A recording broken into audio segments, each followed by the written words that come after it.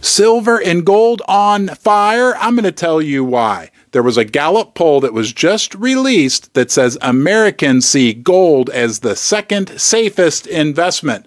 That's way up from last year, and gold beat out stocks, bonds, and savings accounts. Last year, only 15% of Americans voted for gold. This year, it was darn near 27%. What is that telling you? Because remember, America is still the richest country in the world. So if Americans start waking up to silver and gold, that could be a flood of money coming into the sector, and that could be a massive rise in silver price and gold price.